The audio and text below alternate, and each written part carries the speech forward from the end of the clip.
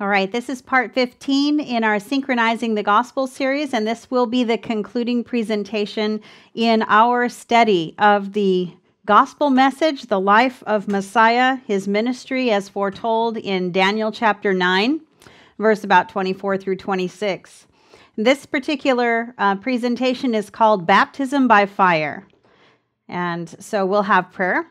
Gracious Father, please bless us as we study. Send your Holy Spirit upon us and help us to discern and understand the truth and to have the right and true gospel. We praise you in Yeshua's name. Amen.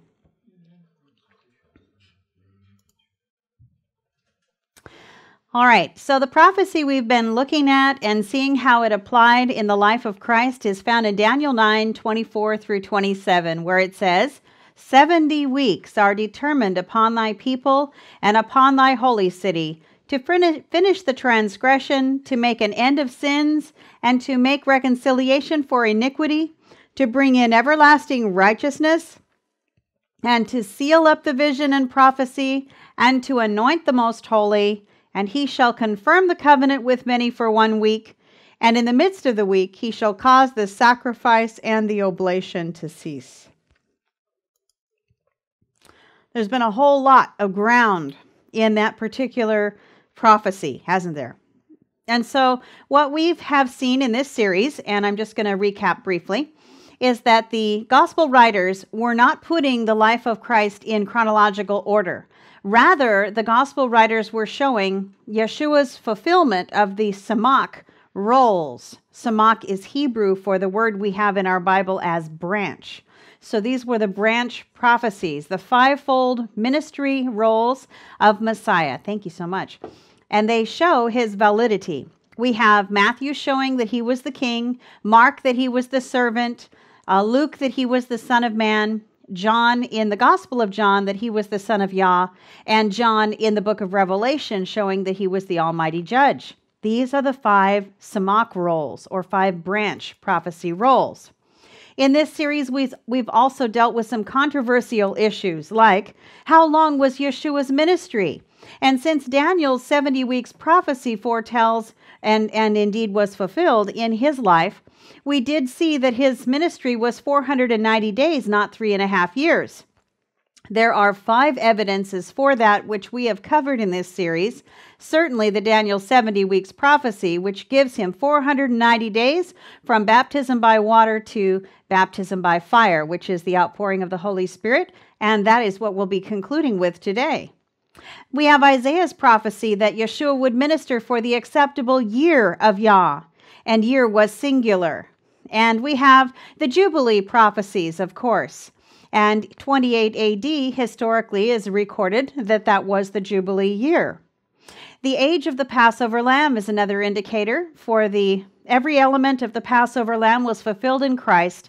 He was a male, he was without spot or blemish, he was indeed our Passover, and we have ignored the fact that he would be a male lamb of the first year. And so not yet 2 years old. But he fulfilled that element as well, not in his age, but in the length of time in which he was the Passover lamb. Then we have the teachings of the early church. They taught that he ministered for a year, not 3.5. Additionally, as we have continued and put Yeshua's life into chronological order, we found with 28 AD being the Jubilee year and indeed the year of the crucifixion, that 27 AD was the beginning of his ministry and the time of his baptism. And so indeed Yeshua went from water to fire in 490 days, and the kickoff point for his ministry was John the Baptist's pronouncement, "Behold the Lamb of Yah, which takes away the sin of the world." From that moment on, we were in the 490-day prophecy. Now, the Pharisees during that time came up to Yeshua, and they wanted proof. They wanted proof that he was the Messiah. They said, "Master, we would see a sign from thee." Not that he was a rabbi, not that he was a good guy, not that he was even a teacher. No, they wanted a sign that he was Messiah. Proof of Messiah's authenticity. And indeed, that is found in the Daniel 70 weeks prophecy as well, which dovetails with the Jonah prophecy. And so Yeshua said, In response to their request for a sign, an evil and adulterous generation seeketh after a sign, and there shall no sign be given to it, but, or except for, the sign of the prophet Jonah. For as Jonah was 3 days and 3 nights in the whale's belly, so shall the Son of Man be 3 days and 3 nights in the heart of the earth. And we see that this is critical information. We need this information. We need to understand how Messiah has fulfilled the Daniel 70 weeks prophecy, because this is the essence of the gospel. It is the proof that he is the authentic Messiah. And so this gospel of the kingdom shall be preached how far? In all the world for a witness unto all nations, and then shall the end come. And so it's a very sad thing that Christianity today has become mixed with paganism, has brought in the tenets of the Phrygian crucifixion story, has bought into the sun worship false Christ and his times and story, and that these things have replaced the true gospel. But it's time that we, as the followers of Yah, get back to the old paths and restore the old landmarks and truths. So indeed, instead of being Good Friday, which was Tammuz's counterfeit, the prophet Daniel foretold that the true Messiah would be slain in the midst of or middle of the week, and he was. And he died precisely at the time foretold in terms of the week and also in terms of the weeks, because it says after 62 weeks, which is 62 in the verse. In the middle of the 63rd week, he would die. And the need for all animal sacrifices would cease with his death. Hebrews 10, 1-10 tells us that when Yeshua died, that all animal sacrifices ceased. So it makes it very plain that Daniel 9 is in reference to Calvary. Now, additionally, by dying on Passover, which did fall in the middle of the 63rd week of his ministry, Messiah fulfilled the prophecy of Daniel 9 and Jonah, authenticating him as our one and only Messiah. And so we see here's the prophecy of Jonah and how he fulfilled it. He died in the midst of the week, which was Wednesday. And in our chart, that appears here at the beginning of the chart. And so he was how many nights in the grave? 3 nights, being Wednesday night, Thursday night, and Friday night. How many days in the grave?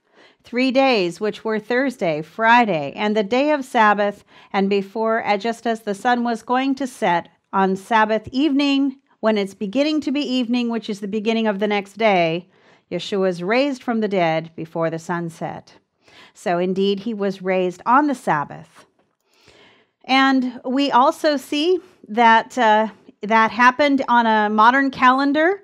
April 28 would have been the 14th day of the first month in the year 28 AD. And then April 29 was the first Sabbath of unleavened bread. May 1st was the 7th day Sabbath, and indeed the day of the resurrection.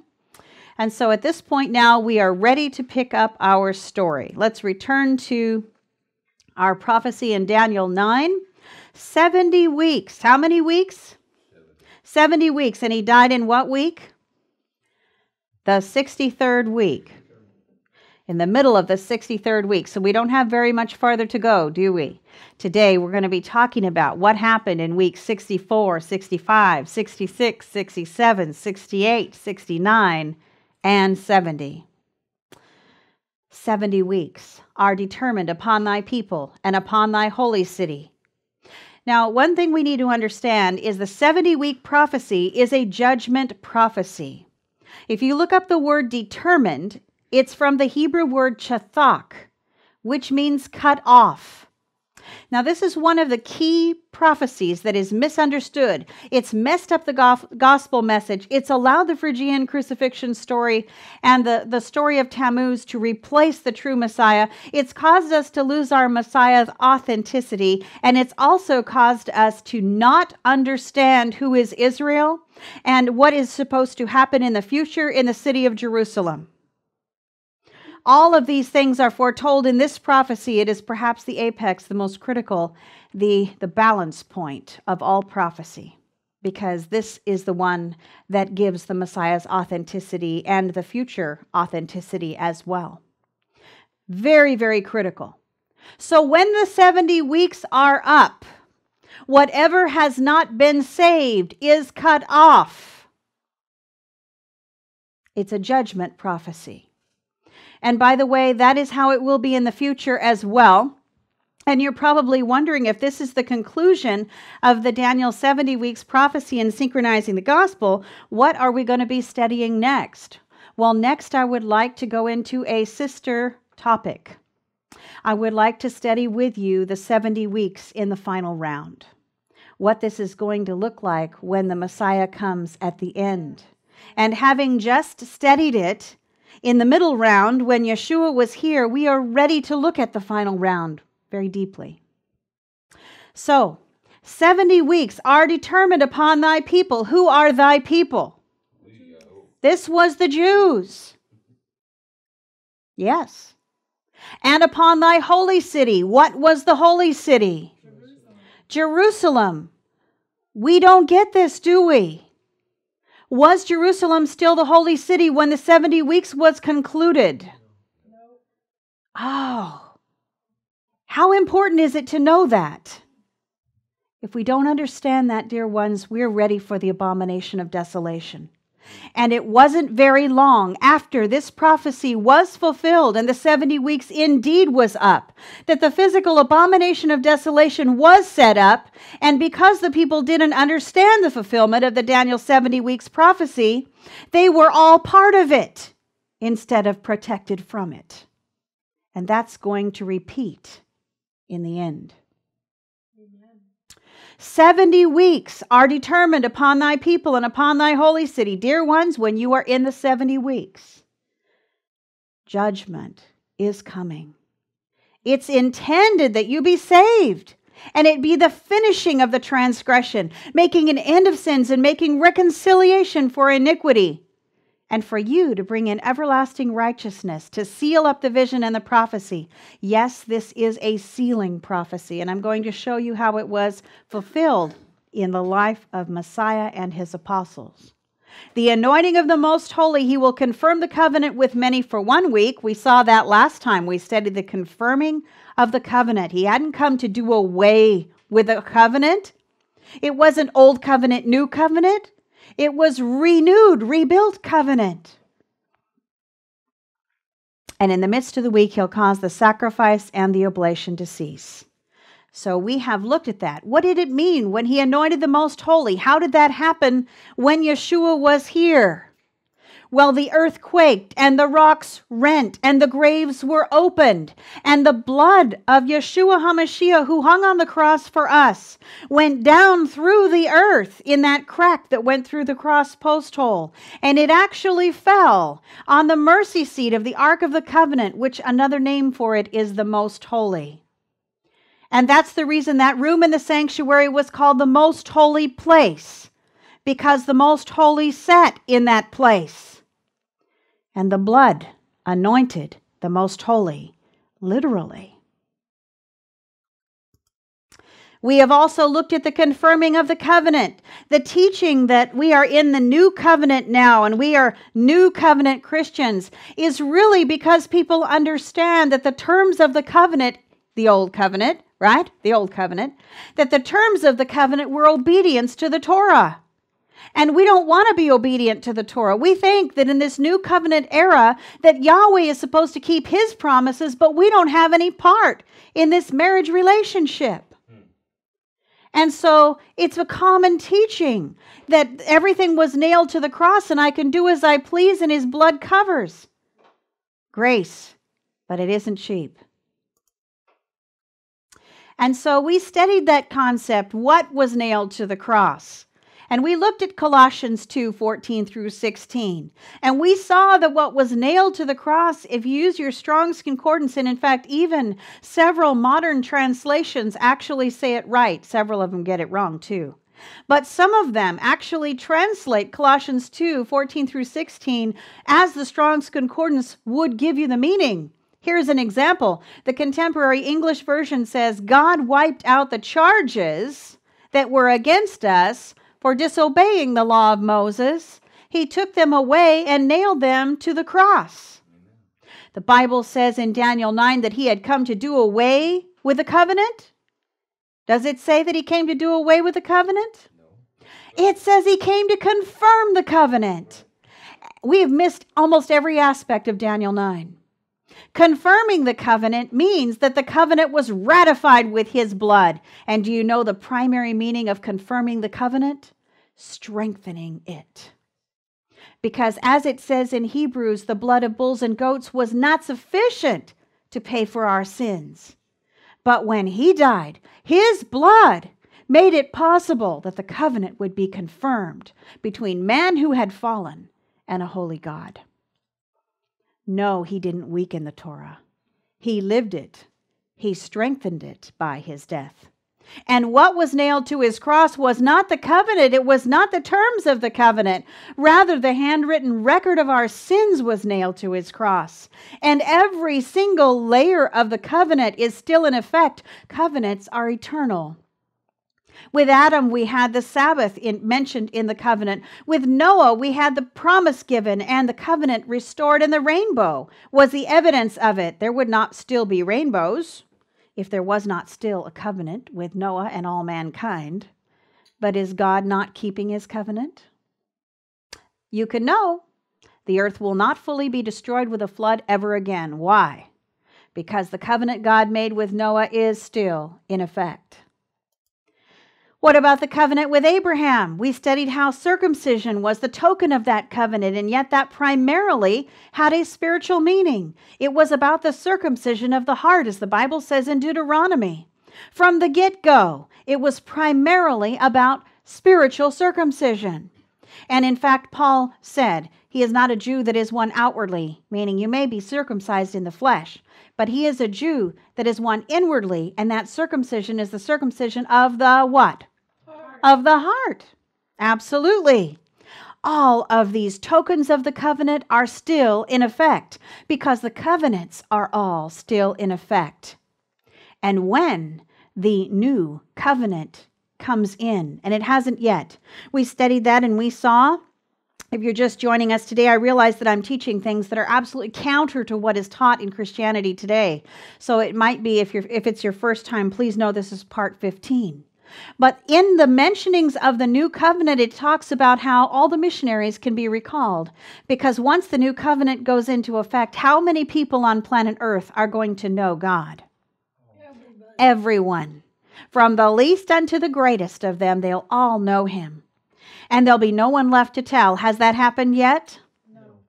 Another thing that it says about when the new covenant goes into effect is that his law will be written in our hearts, meaning it will go against the heart to sin.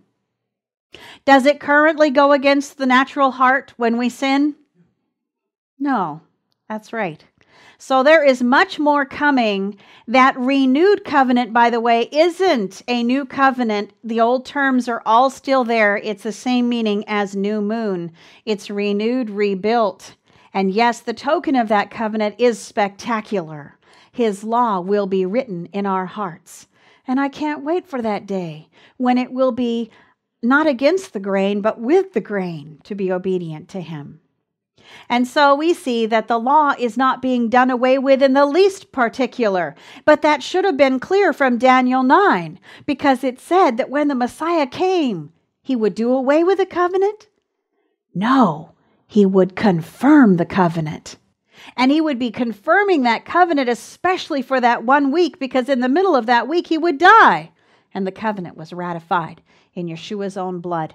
And so the message for the last days is not that he did away with the covenant, but rather, remember ye the law of Moses, my servant, which I commanded unto him in Horeb for all Israel, with the statutes and judgments. Behold, I will send you Elijah the prophet before the coming of the great and dreadful day of Yahweh. Messiah's mission was from water to fire. We find it in Luke 12:49-15. I am come to, what was his goal? Send fire on the earth. When did he send the fire on the earth? Shavuot, Pentecost, yes. And what will I, if it be already kindled? But I have a baptism to be baptized with. And how am I straitened, meaning urged, urgency, till it be accomplished? So, that Pentecost in the year 28 AD would have fallen on June 20th.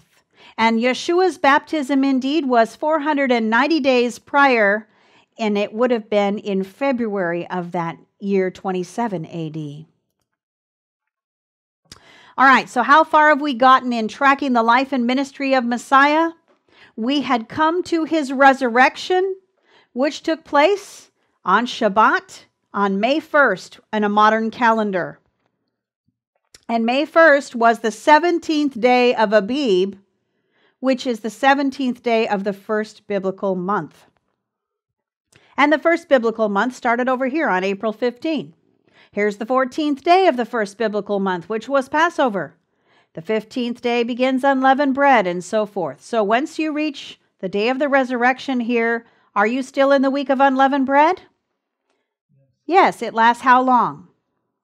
7 days. So pay attention as we begin our story today. Much of it is going to be starting in unleavened bread. So after Yeshua and the resurrected saints were presented at 9 a.m. on the day of first fruits in heaven, Yeshua returned, and the Bible says he appeared to 2 disciples on the road to Emmaus. That road to Emmaus experience happened on Sunday, May 2nd, which indeed was first fruits within the week of unleavened bread.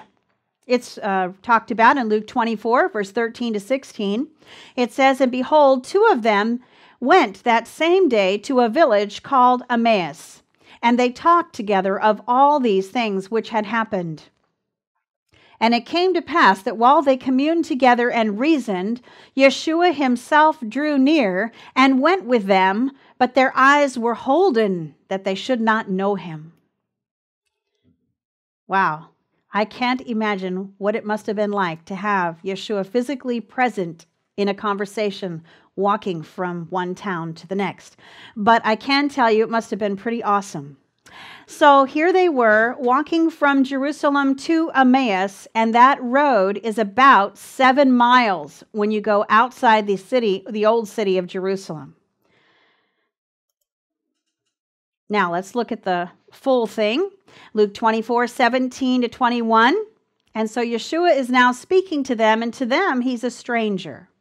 And he said unto them, "What manner of communications are these that ye have one to another as ye walk and are sad?"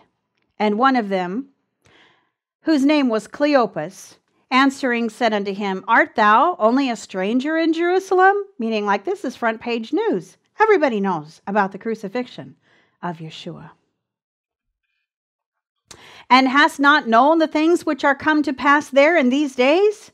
And he said unto them, "What things?" And they said unto him, "Concerning Yeshua of Nazareth, which was a prophet, mighty in deed and word before God and all the people, and how the chief priests and our rulers delivered him to be condemned to death and have crucified him. But we trusted that it had been he which should have redeemed Israel." Meaning we thought he was the Messiah. But since he's dead, He still is. and besides all this, today is the 3rd day since these things were done. Now that's a very confusing phrase right there. And a lot of times people read that phrase and they say, well, then he must have died on Thursday. It couldn't have been Wednesday.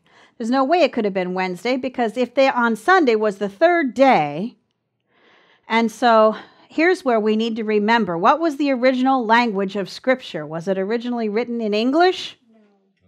Sometimes there are problems in the way thoughts are communicated in our English Bibles, and we need to dig a little deeper. And this is an example of that. Because after all, Daniel 9 is pretty clear that he died in the exact middle of the week. And also we know about the Jonah prophecy with the 3 days and 3 nights. So what do we do with this? Is first fruits the 3rd day? How can it be the 3rd day? It looks like the 4th day to me. What do you say? How do we deal with this expression in Luke 24:21? And besides all this, today is the third day since these things were done. Well, we need to take a moment and get an answer for this. So, in other words, there are 3 days separating us from the event of the crucifixion, which transpired on a Wednesday. How do we know that's the meaning? Let's look. The word since is a very important word. It's from the Greek word apo, which is translated here as since, but it literally means, and you find this with your lexical aids, it literally means separated from the whole. Not part of, but separated from the whole. Now, if you use eSword, you look it up and you see this, and I've highlighted a few of the meanings that I think are part of that we need to pay attention to. First of all, apo means away from something near. So it's near, I'm even touching it, but I'm not actually in it. And it also denotes separation, which is what the lexical aids say when they tell you that it means separated from the whole. So, in other words, and this is something that comes out in the chronological Gospels, there were 3 days separating them from the event of the crucifixion, which had transpired in the middle of the week. So, it was indeed the fourth day of the Feast of Unleavened Bread, and the bread that they broke together is also going to be important. But let's just take a peek here. So, if you're going from Passover, right? How many days are separating them from when he died? 3. So to translate it that this is the third day is not right. It's not what it was meaning. And it's not what the Greek word there means. Let's look at one other thing that's critically important. As he's walking on this road to Emmaus, they ask him to come and stay with them. That they say, it's coming in late in the day. Would you please come in and eat with us? Now, what time of the year is this again? Spring. This is spring, but it's during the Feast of Unleavened Bread. And during the Feast of Unleavened Bread, which lasts how many days? 7. So you would start unleavened bread right here. Let's count them. 1, 2, 3, 4, 5, 6, 7. You're in unleavened bread until Wednesday, the 5th of May that year. So right here, as he's dining with these disciples in Emmaus, this is definitely during the week of unleavened bread. Now, what's difficult is that it appears that he eats leavened bread with them. And again, we have a translation issue. So the bread they broke together was azumon, which is the Greek for unleavened bread or matzah. But in this instance, the extant Greek texts read artos, which is the common word for normal leavened bread. And so it appears to be a simple oversight. And here I think it's helpful to look again at the chronological Gospels. There are a few other writers that do mention this as well. What appears to have happened, and this is Chronological Gospels, page 269, and the book goes on to explain, I'm quoting, among the 5,000 Greek manuscripts of the New Testament writings, there are more than 250,000 variations. Many of these variations are the replacement of one Greek word with a very similar Greek word that was more in accord with the local language where and when the manuscript was copied. The New Testament was not transmitted in classical Greek. Why?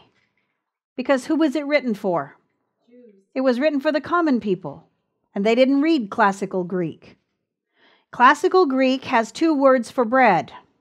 There is the azumon word, which means unleavened bread, and there's the artos word, which is leavened bread. Classical Greek has 2 words for bread. But the common Greek, which is street Greek, if you will, is koinoni, or koin, or however you say it. That Greek only had the word artos. And so the term azumon referred to unleavened bread according to the chronological Gospels. It's not a word that's found in common Greek. Common Greek only had artos for bread. So if the Greek Bible writers had used azumon for the bread which Yeshua broke with the disciples in Emmaus, it would have been an unfamiliar term to most Greek-speaking individuals in the Roman Empire. But indeed we know that when he ate with them, since it was during unleavened bread, he would not have broken the Torah. So you have to understand, Bible translators have taken a little bit of license sometimes. And we don't want to make up a theology based upon one misconstrued verse. Now in John 20, verse 19, we read about his time with these disciples. It says, "Then the same day at evening, being the first day of the week, when the doors were shut, when the disciples were assembled for fear of the Jews, came Yeshua and stood in the midst and said unto them, Peace be unto you." This was a very busy first fruits day. He starts off that morning going to heaven, taking the resurrected saints, being waved and presented before the throne of Yah in an amazing ceremony, where, of course, as first fruits, he was fully accepted. Then the Bible says that he appeared to the two disciples walking on the road to Emmaus. They invited him into their home, and he was dining with them, and as he broke the bread and blessed the bread, then they recognized him, and what happened? He disappeared. And where did he go? Well, the Bible tells us that the doors were shut, and yet he appeared to his disciples coming right through the doors in Jerusalem, and that was 7 miles away. So it was a very, very busy day, and Yeshua says to them, "Peace be unto you." Here's a little bit more of it from John 20, verse 19 to 23. "The same day at evening, being the first day of the week, when the doors were shut, where the disciples were assembled for fear of the Jews, came Yeshua and stood in the midst and saith unto them, Peace be unto you. And when he had so said, he showed them his hands and his side, and then were the disciples glad when they saw the Master." Can you imagine the experience of being in that room? What it would have been like to have thought all hope was lost, and then to realize, oh, I just misunderstood all the prophecies. Then said Yeshua to them again, Peace be unto you. As my Father has sent me, even so send I you. And when he had said this, he breathed on them and saith unto them, Receive ye the Holy Ghost. Whosoever sins ye remit, they are remitted unto them. And whosoever sins ye retain, they are retained. And so we are beginning to see now the work of the Lamb is changing. It's changing from the remission of sins to the moving of taking this group of people out to carry the gospel to the whole world with power. Now, John 20, verse 25 tells us that the disciples told Thomas about this, and apparently he was not with them when Yeshua came into that upper room.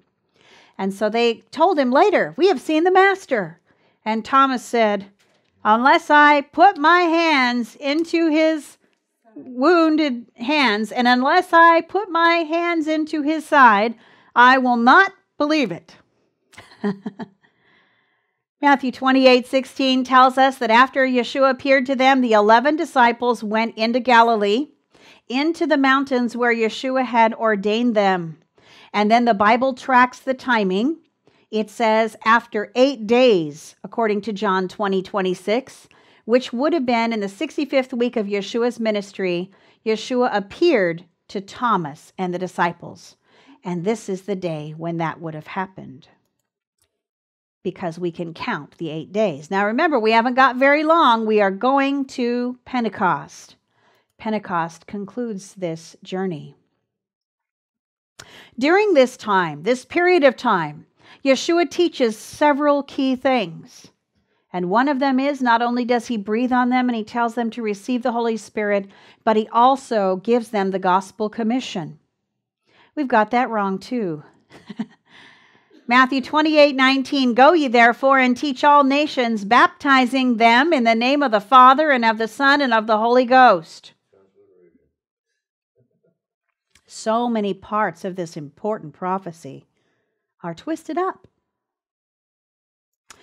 I'm not going to get into that one just yet, but I will. We have to address the gospel commission. Another thing that happened during this period of time from Yeshua's return as the first fruits until the outpouring of the Holy Spirit is that the Bible says in John 20 that Yeshua did many wonderful things, but they didn't write them for us. And they said the reason they didn't write them for us is because they had written enough. Their purpose was for us to know beyond all question that Yeshua is the Messiah, the Son of God. And many other signs truly did Yeshua in the presence of his disciples, which are not written in this book. But these are written that you might believe what? That Yeshua is the Christ, the Son of Yah. That was the purpose of the gospel writers. They were showing that he was the Messiah, and the Messiah had to fulfill the 5 Samach branch prophecies. That was their purpose. And so John is saying, we have achieved that purpose. We have shown him in fulfillment of those branch prophecies. And now it comes to all of us that we might believe and have life through his name. One of the amazing things that was written was an interesting prophecy in an experience. Simon Peter went out fishing, and he fished all night and he caught no fish. And by the way, fishing is an amazing thing in those days. Do you know what the lure was? Light. The lure was light. Up above on the fishing vessel, they would hang out over the prow a lantern, and fish come to the light. When we were in Palau, we had an amazing experience with that. I haven't had a whole lot of experience with fish, but in Palau, we went swimming in Jellyfish Lake, which is an amazing place. Sounds dangerous, but it isn't, because it's the only place in the world where you can swim with jellyfish because they don't sting. And they have come into this freshwater lake. Probably there was some flood or something that brought them from the sea, and they got stranded in this lake. And just as fish stranded in a cave over generations lose the ability to see and become blind fish, they no longer need it. We don't say fish turn into birds, but there is microevolution, which is small changes in an animal that can be passed on genetically. So microevolution is true, macroevolution is not. Rocks don't turn into plops in the mud, which turn into monkeys, which turn into people. No. Okay. But fish can indeed become blind, and jellyfish can indeed get stranded in a lake and then lose the ability to sting, as they once had generations back. And so that's what's happened in this lake. Well, anyway, when we went to swim with the jellyfish, which was an amazing experience, they warned us to be very careful. The jellyfish have very fragile bodies, and these jellyfish don't have anything to protect themselves with. And so when you go, you can touch them, you can hold them in your hands, and they're all around you, and it's and bumping into you, and it's just amazing. And you kind of try to hold really still because you don't want to hurt them, and yet you've got to stay afloat, so you have to wiggle a little. But anyway, so I noticed though, and we noticed, and we're told very quickly, if you want to find the schools of jellyfish, go where the sun is shining on the lake.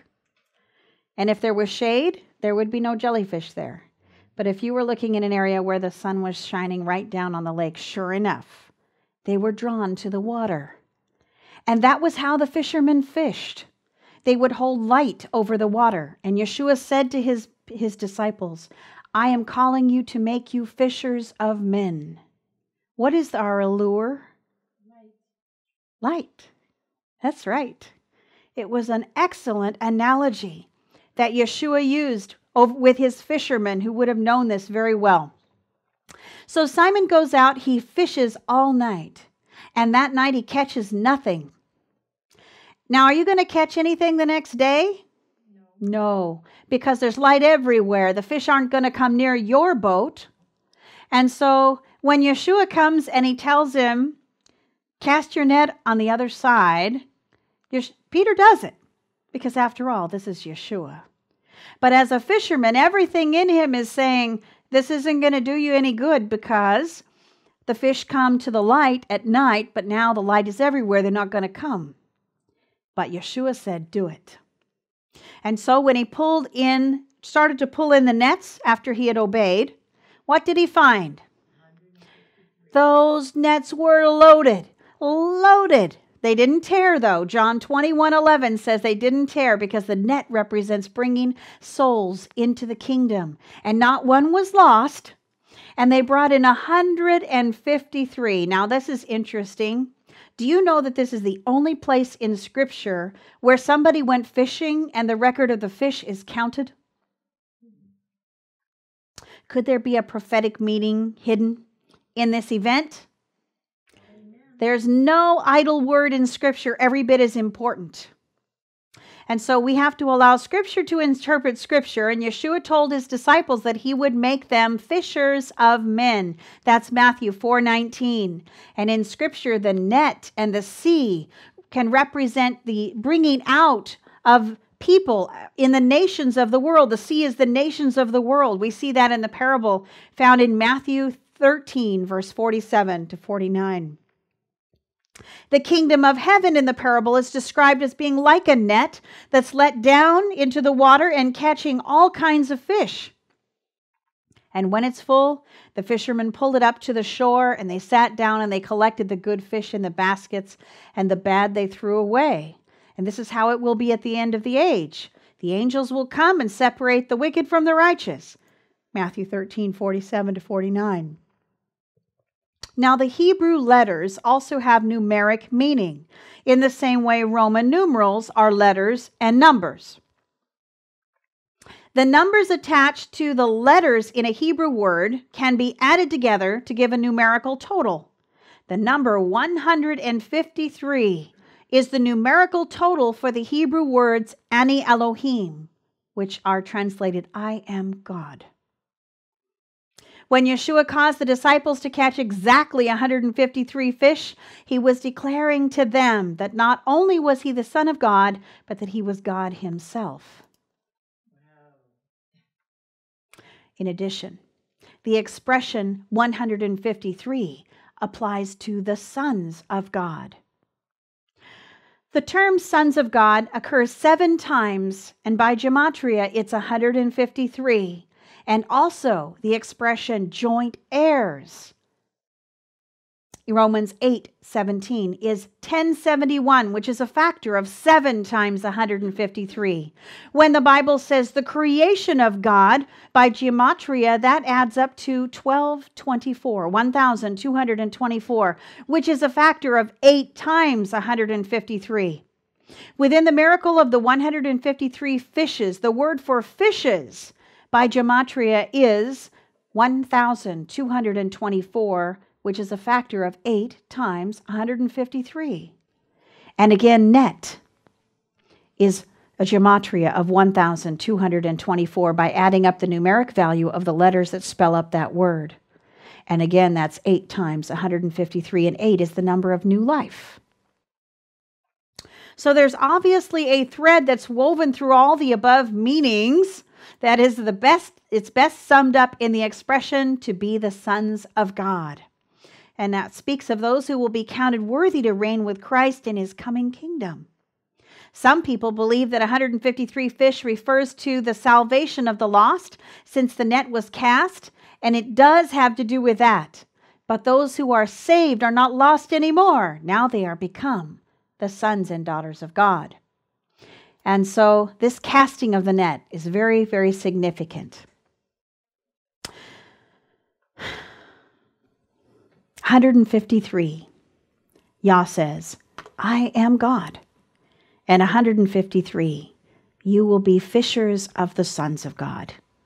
Go out and catch them.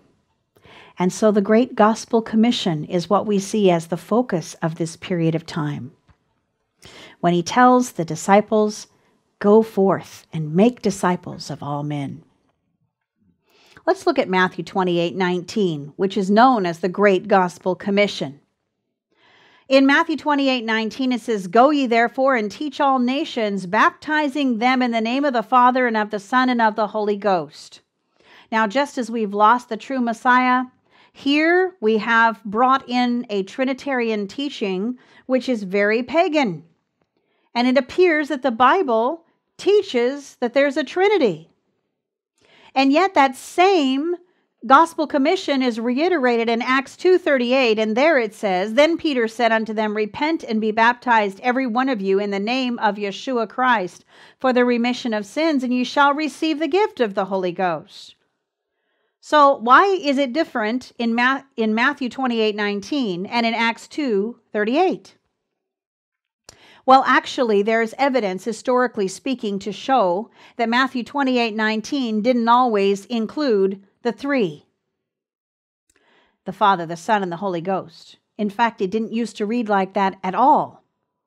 Eusebius 18 times quotes Matthew 28:19, and in every single time that he quotes it, and I only quote him as a historian, he would have had older copies of the Greek than we do, but he did say that it said, "Go ye and make disciples of all nations in my name, teaching them to observe all things whatsoever I command you." And there is no mention of the Father, Son, and Holy Ghost. Now, it's interesting that there is also evidence to show that Eusebius is right. The Catholic Encyclopedia, Volume 2, page 263 says the baptismal formula in Matthew 28:19 was changed from the name of Jesus Christ to the words Father, Son, and Holy Spirit by the Catholic Church in the 2nd century. Again, Eusebius was a church historian and Bishop of Caesarea. I'm not saying he had everything right. He did quote Matthew 18 times, Matthew 28:19. And he would have had an earlier book of Matthew in his library in Caesarea.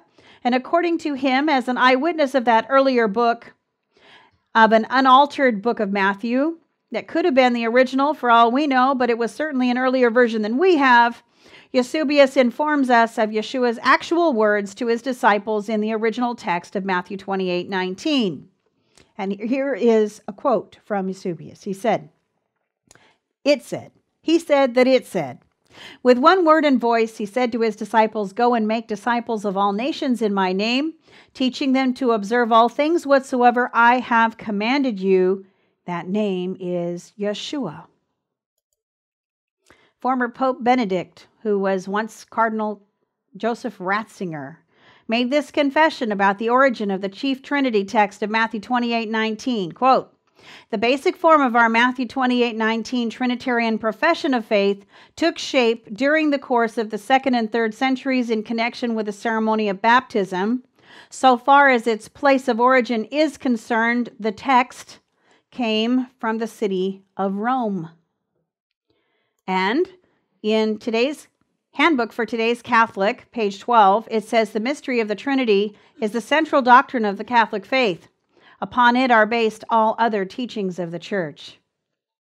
So if we restore the unadulterated gospel commission, Yeshua was saying to his disciples, before the Catholics got a hold of this verse, "Go ye and make disciples of all nations in my name, teaching them to observe all things whatsoever I command you." Don't get me wrong, God has many people in the Catholic Church, but the way the leadership dared to mess with the scriptures was not okay.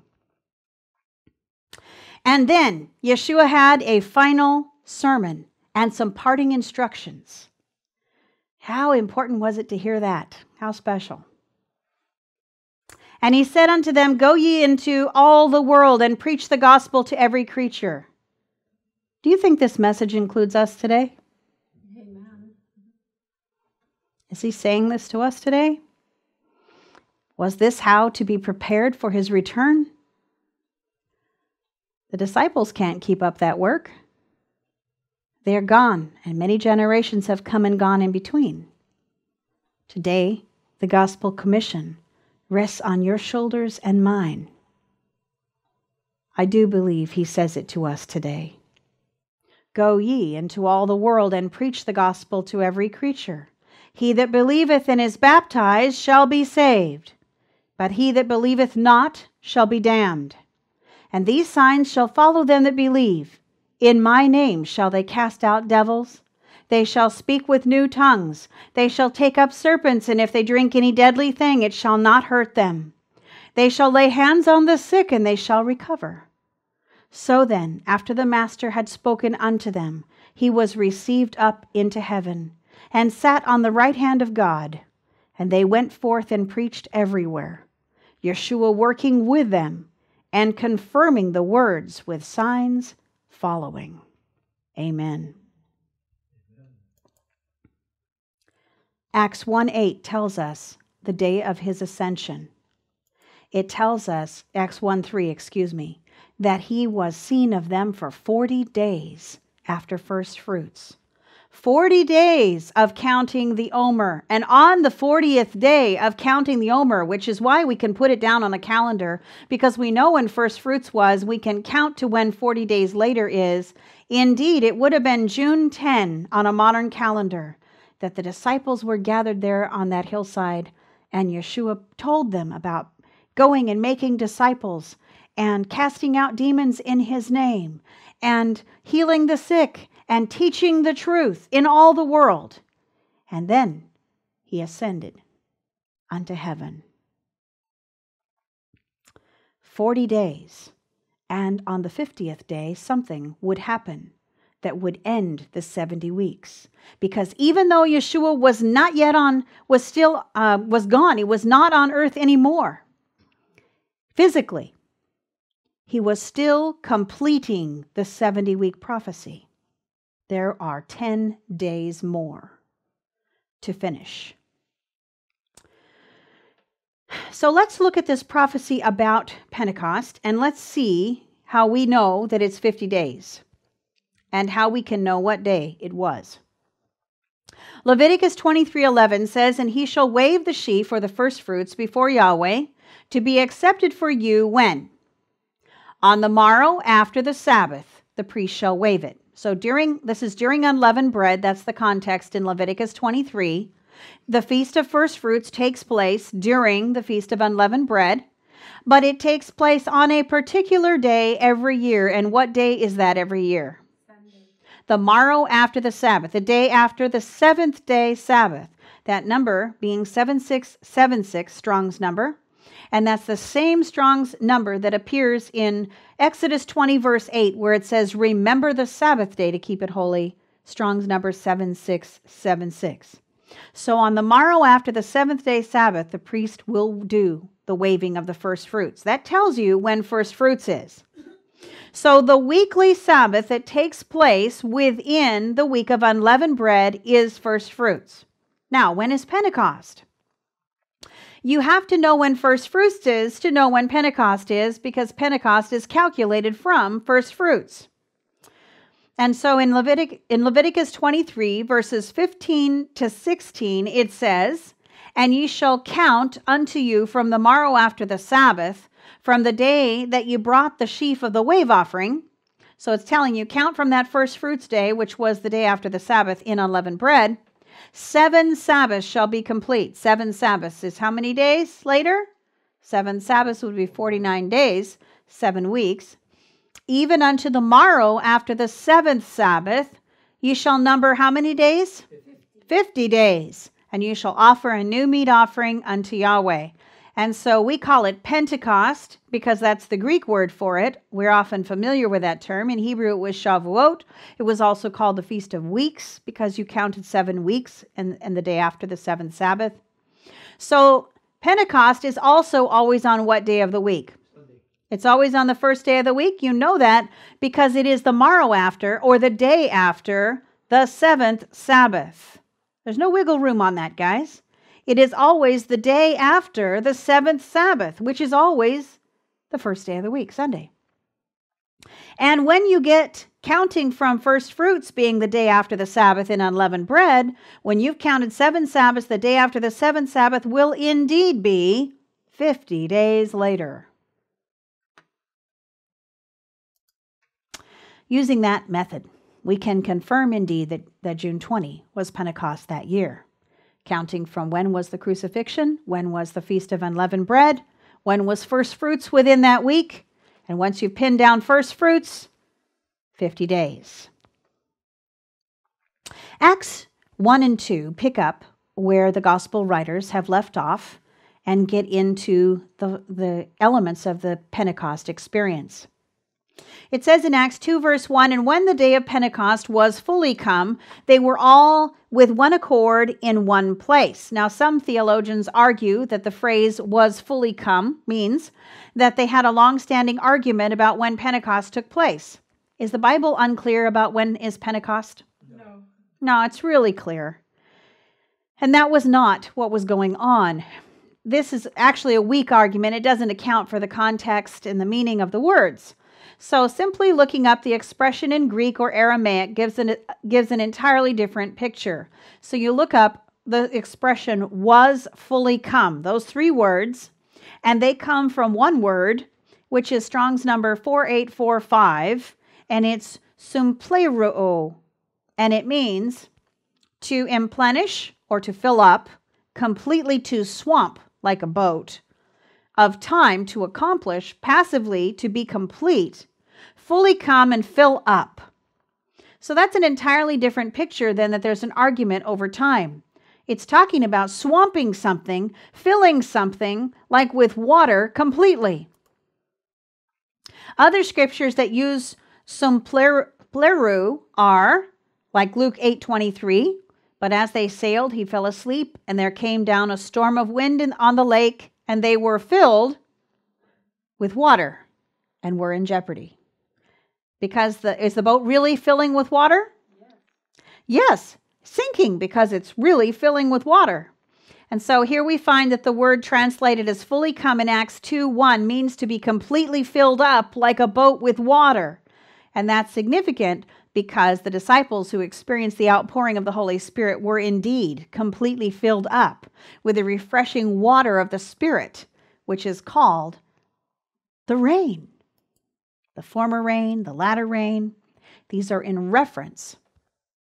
Now in Luke 9:51, we see it again. It says, and it came to pass when the time was come, there is that word again, that he should be received up. He steadfastly set his face to go to Jerusalem.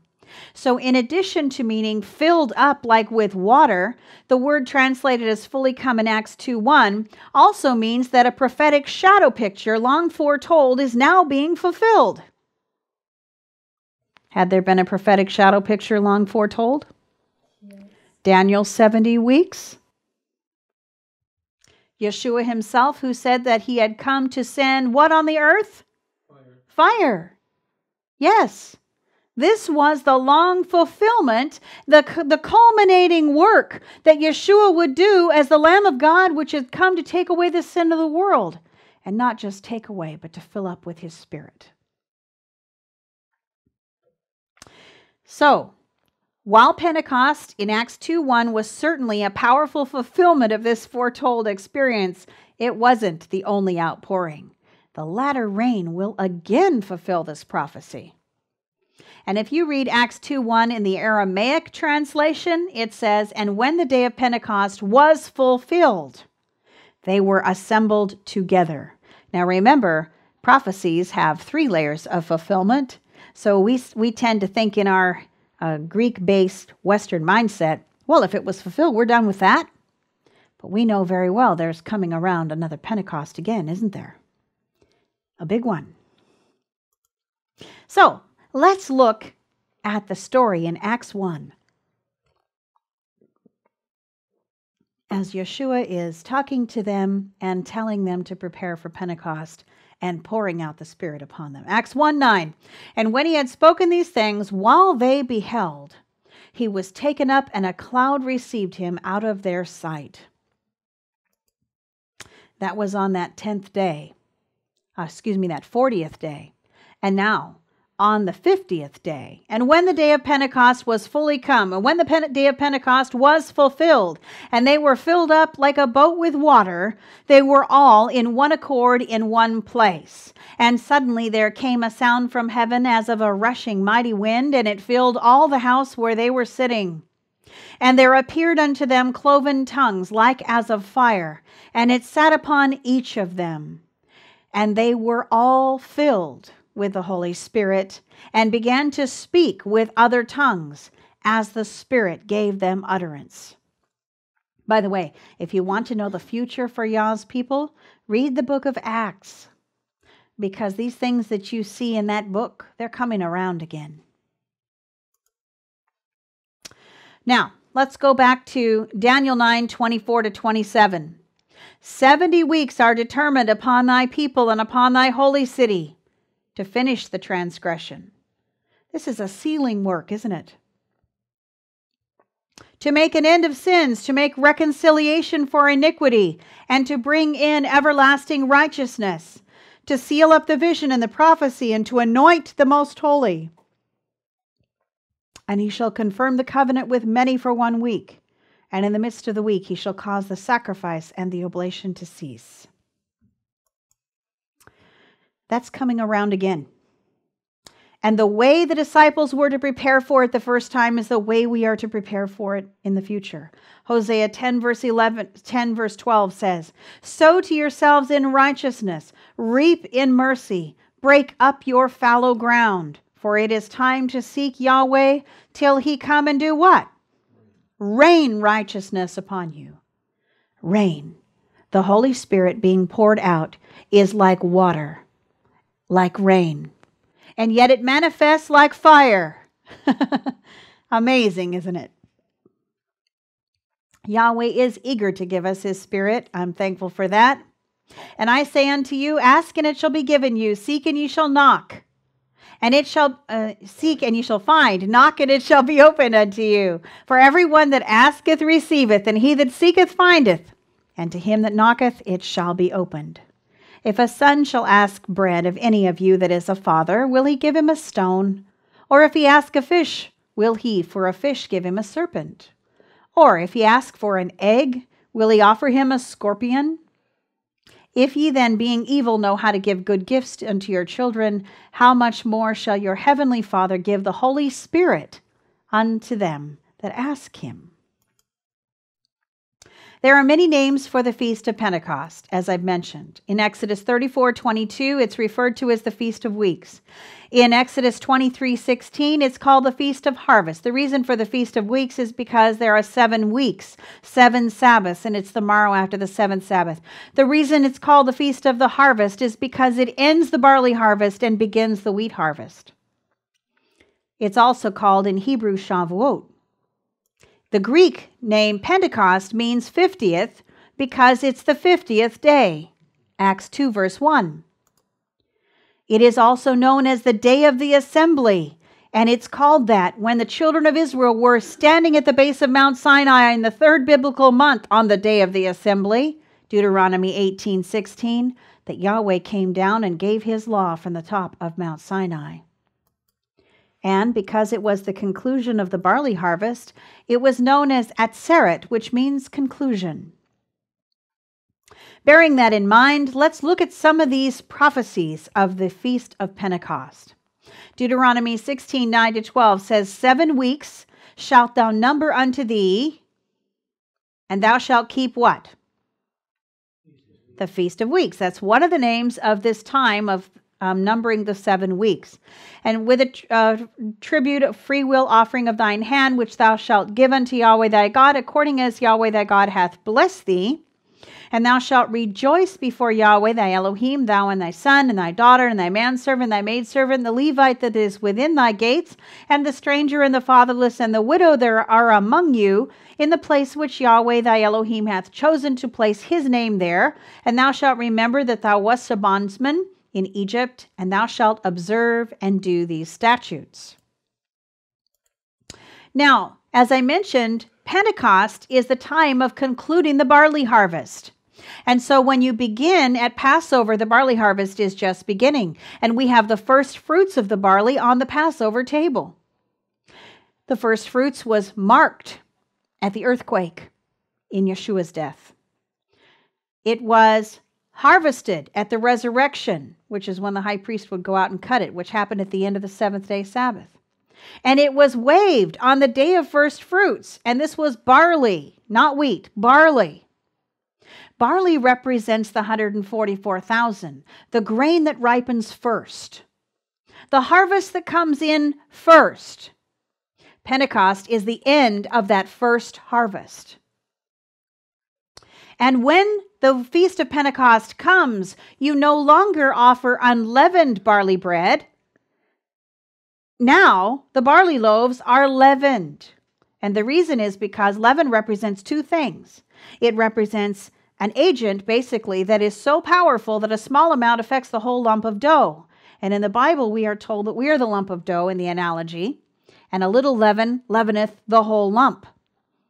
And so we are to purge out the leaven of hypocrisy and malice and wickedness. But also, Yeshua said the leaven of the kingdom was to be in our lives.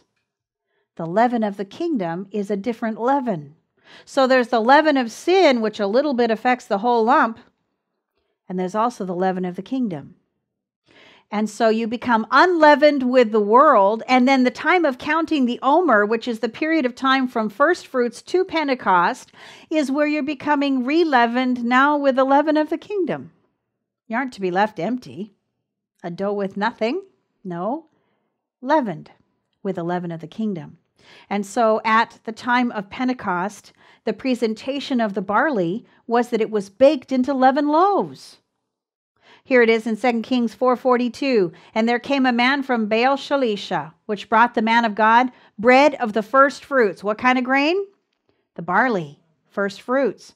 20 loaves of barley. And this is leavened barley loaves. And this is an appropriate presentation for this time of year because we have finished the week of unleavened bread and we are now at the Pentecost harvest. Exodus 34:22 says, And thou shalt observe the feast of weeks of the first fruits of the wheat harvest. Okay, so we finished the barley harvest. The first fruits of that was at Passover. And now the fruit of it was to bring the loaves of barley at the timing of Pentecost. But here at the Feast of Weeks, we see that we are having the first fruits of a different harvest. What? Wheat. So Pentecost is an important day because it is a dividing line between two harvests. The barley is finished and the wheat begins.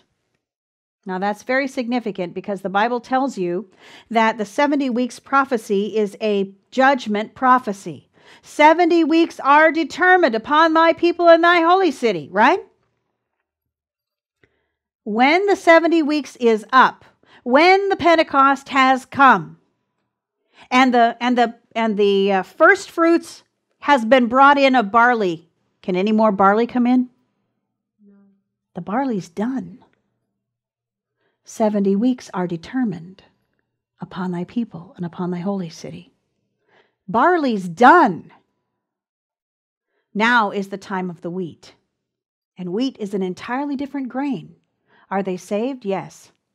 In fact, wheat will be gathered in at the end of the world. The Bible says that he'll gather the tares into bundles to be burned, and the wheat will be gathered into bundles and put into his barn. Are they saved? Yes. But the barley is the first fruits, which is a symbol of the 144,000, which is relatively a small amount of grain compared to the overall size of the harvest. And so Pentecost is the pivot point between the two crops. It begins the wheat, and it marks the end of the barley. And the end of something is a judgment being up, period. It is now too late to be among the barley when this Pentecost took place. And the barley and the wheat are two separate groups of people. The 144,000 are the final barley. The disciples were among the barley of the first period, along with those people that were taken to heaven. Revelation 14:1-5, And I looked, and lo, a lamb stood on the Mount Zion, and with him 144,000, having his Father's name written in their foreheads. And they sung as it were a new song before the throne, and no man could learn that song but the 144,000 that were redeemed from the earth. These are they which were not defiled with women, for they are virgins. These are they which follow the Lamb whithersoever he goeth. These were redeemed from among men, being the first fruits unto God and to the Lamb. And in their mouth was found no guile, for they are without fault before the throne of God. Now there's two meanings of first fruits. There is barley being first fruits because it's the early harvest in totality. And there's also the first fruits of the barley, which is what was on the Passover table. So the earliest part of the barley coming in What was the earliest part of the barley coming in this manifestation in Yeshua's experience? It was the saints who were resurrected and taken to heaven. They were the earliest part of the first fruits, and they were ripe at Passover.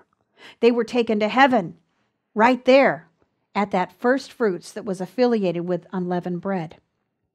And 50 days after, we now have the conclusion. And in that upper room, there are 120 people gathered, and they are the first fruits, the end of the barley harvest when Yeshua was here.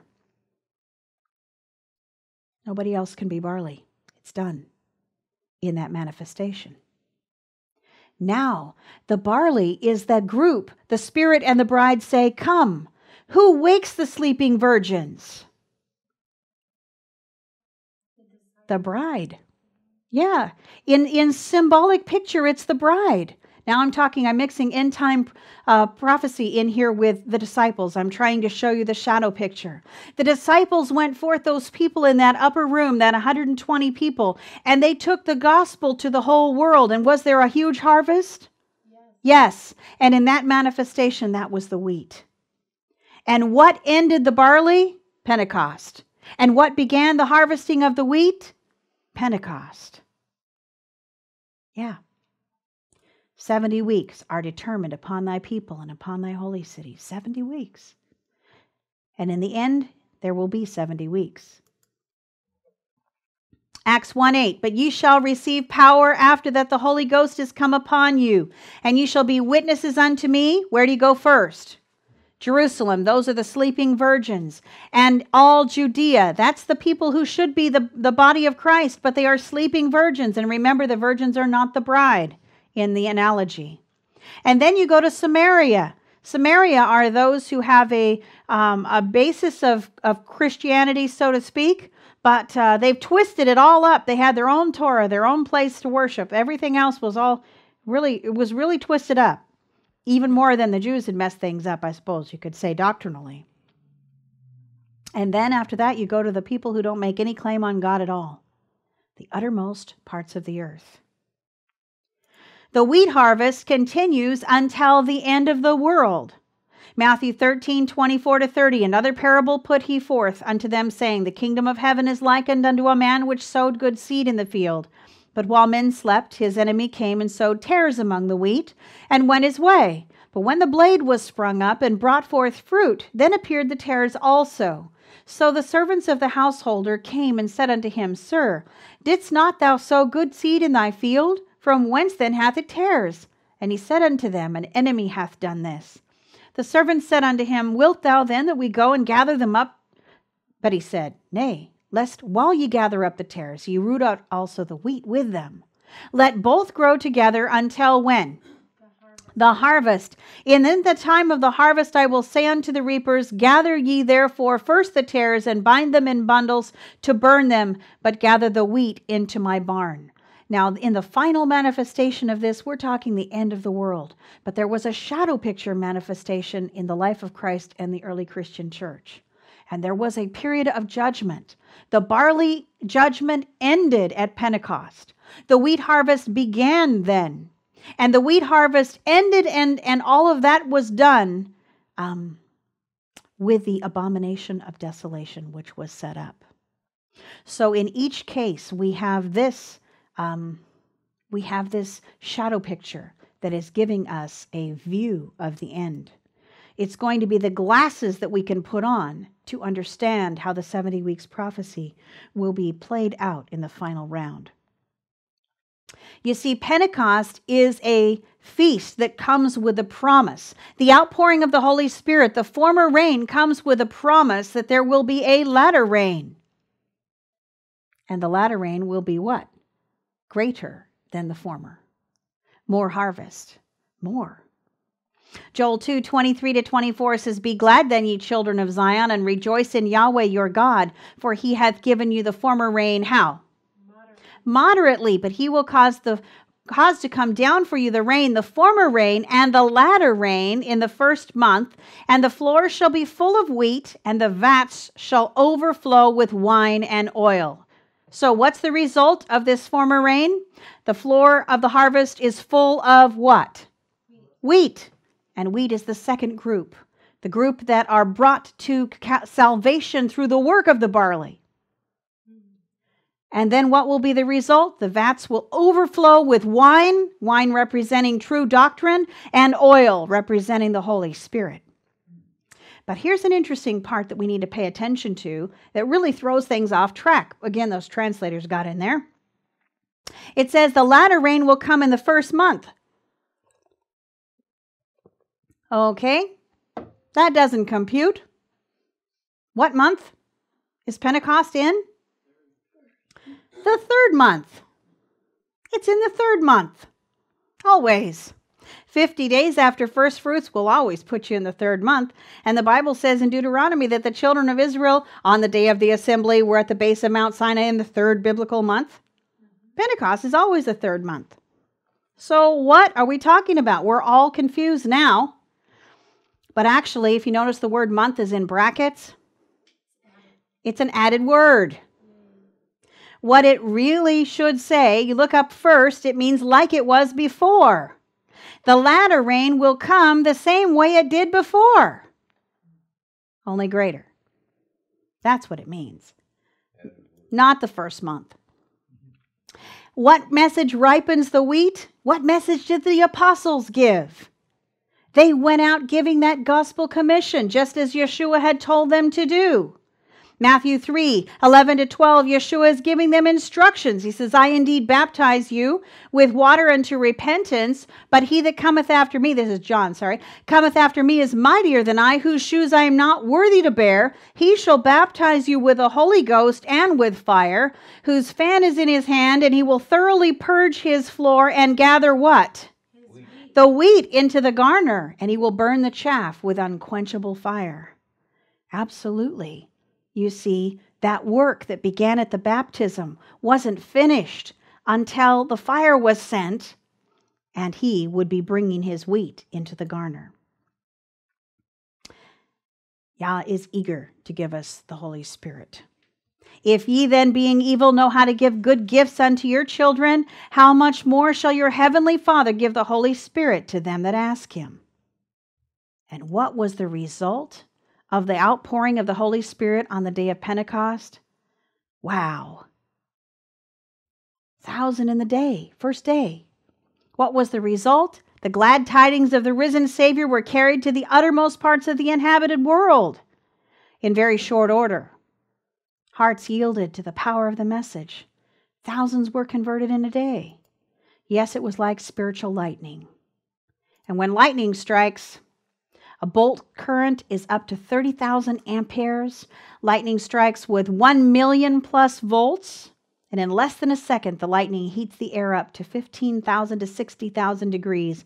And it's the rapid air expansion from that tremendous heat that causes thunder. In fact, lightning doesn't start from the sky. It starts from the ground.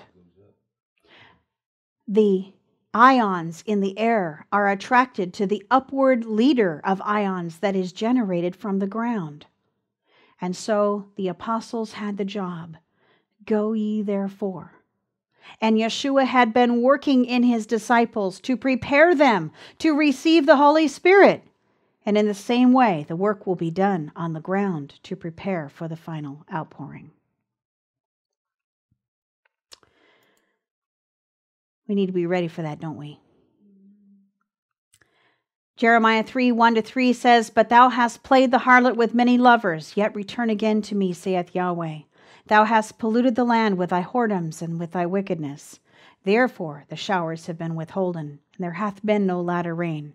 Thou hadst a whore's forehead, and thou refusest to be ashamed. Forehead meaning you think in a unfaithful to God way.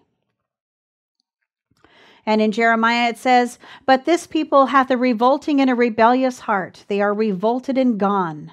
Neither say they in their heart, Let us now fear Yahweh our God, that giveth rain, both the former and the latter in his season. He reserveth unto us the appointed weeks of the harvest. Your iniquities have turned away these things, and your sins have withholden good things from you. Deuteronomy 11:16-18, take heed to yourselves that your heart be not deceived, and ye turn aside and serve other gods and worship them. And then Yahweh's wrath be kindled against you, and he shut up the heaven that there be no rain, and that the land yield not her fruit, and lest you perish quickly from off the good land which Yahweh giveth you. Therefore shall ye lay up these my words in your heart and in your soul, and bind them for a sign upon your hand, that they may be as frontlets between your eyes. And preparing for the rain, this was the work the disciples were doing in the upper room. This was the work that Yeshua was doing with his disciples while he was here. Leviticus 26:3-4, if you walk in my statutes and keep them and do them, then I will give you the rain in due season, and the land shall yield her increase, and the trees of the field shall yield their fruit. Our part in receiving the rain, and it shall come to pass, if ye shall hearken diligently unto my commandments, which I command you this day, to love Yahweh your God, and to serve him with all your heart and with all your soul, that I will give you the rain of your land in his due season, the first rain and the latter rain, that thou mayest gather in thy corn and thy wine and thine oil. The former rain is the prerequisite to the latter. And so when Yeshua was here, we see him building the street and repairing the old path, just as it said in Daniel chapter 9. He says, my doctrine shall drop as the rain, my speech shall distill as the dew, as the small rain upon the tender herb, and as the showers upon the grass. Doctrine, speech. Look them up with your Strong's Concordance. Doctrine is instruction and speech is commandment. And so we do see that he was exonerating his Torah in all of his work and in his preparation of his disciples to receive the latter rain, the first rain. And that is the same way we will be prepared in the future. Isaiah 8:16, bind up the testimony and seal the law among my disciples. Yes, dear ones, the 70 weeks prophecy was a powerful promise, but it was also a warning. 70 weeks are determined upon thy people and upon thy holy city. Why has no one gotten the memo that when the 70 weeks ended with that amazing Pentecost in 28 AD, that Jerusalem was no longer the holy city? And it was because we have not gotten that memo, that we have bought into a teaching that is preparing us for the final abomination of desolation. Regarding Jerusalem's role as the holy city, a title which it received because it had the holy temple of God, Yeshua gave a powerful warning. And this prophecy is based on Daniel chapter 9, which is, as I've mentioned, perhaps the most ignored of all Bible prophecies. And yet it was never more vitally important than it is now. Yeshua himself said that Jerusalem's house, which is a reference to its temple, was left unto it desolate. Matthew 23:37-38. O Jerusalem, Jerusalem, how often would I have gathered thy children together, even as a hen gathereth her chickens, and you would not. Behold, your house is left unto you desolate. What is the house that Yeshua is referring to? The word house in this passage is translated from the Greek word, which is Strong's number 3624. It means a dwelling, literally or figuratively, a home, a household, a temple. And according to the lexical aids, this word can apply both to a literal temple and a figurative one, because we are the temple of the living God. But it refers to, and it actually says in the lexical aids, to God dwelling in the temple at Jerusalem. It also refers to dwelling as Christ dwells in his people, and the Holy Ghost, his Spirit, in the faithful. Disregarding the prophecies of Daniel is serious. Not paying attention to this prophecy will cause us to miss who is the true Messiah and to be looking to the wrong place for the presence of God on earth. Matthew 23:37-38 says, Jerusalem, Jerusalem, thou that killest the prophets and stonest them which are sent unto thee, how often would I have gathered thy children together, as a hen gathereth her chickens under her wings, and you would not. Behold, your house is left unto you desolate. That word desolate is the same word in the Greek from which we get this English version that appears later in Matthew 24, one chapter away, in verse 23 to 26. Exact same word. Only in Matthew 24, verse 26, it's translated as desert. So I'd like to read that to you, but I want to remind you it's the very same word. Jerusalem is left desolate, as in abomination of desolation, turf. And in Matthew 24 it says, Then if any man shall say unto you, Lo, here is Christ, or there, believe it not, for there shall arise false Christs and false prophets, and shall show great signs and wonders, insomuch that if it were possible, they shall deceive the very elect. Behold, I have told you before. Wherefore, if they shall say unto you, Behold, he is in the desert, go not forth. That word for desert is desolate place. It's the same place that Yeshua said Jerusalem was. Now think about that for just a moment. After this pronouncement had been made, when the Daniel 70 weeks prophecy had been fulfilled, when the abomination of desolation came later and was set up in that temple, do you know where the people went for help? They went to the temple. They were expecting help from the temple. But they had ignored all of the warnings. They had ignored the prophecy. They had ignored the words of Yeshua and turned their backs on him. And so what they found at the temple was that judgment began at the house of God, and the blood ran up to the horses' bridles. This is a shadow picture for what it will be like for us in the end. As mankind again rejects the Daniel 9 prophecy, as we again turn our eyes away from these fulfillments, as we do these things, we do them to our own destruction. It is very serious stuff. And I do believe perhaps there may be no more important prophecy in all Scripture than the prophecy of Daniel 9, past and future. We need to have the right Messiah. We need to be watching the prophecy. We need to understand the sealing message, and we certainly don't want to miss it when our Savior sends the fire again. Let's pray. Dear Heavenly Father, I thank you for your help in this study so far, and I just pray that you'll bless us as we continue our personal studies on this matter at home, for this is certainly a very important subject that we need to understand thoroughly. And I pray that you'll help us to that end, as there are so many twists and misconstruals and misunderstandings and misapplications that take away from your word. And I just pray that we'll be rooted and grounded in your word and not taken out by these false winds.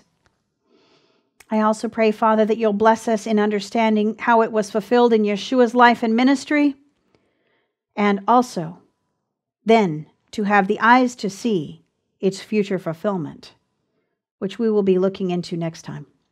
And we praise you and thank you and ask it in Yeshua's name. Amen.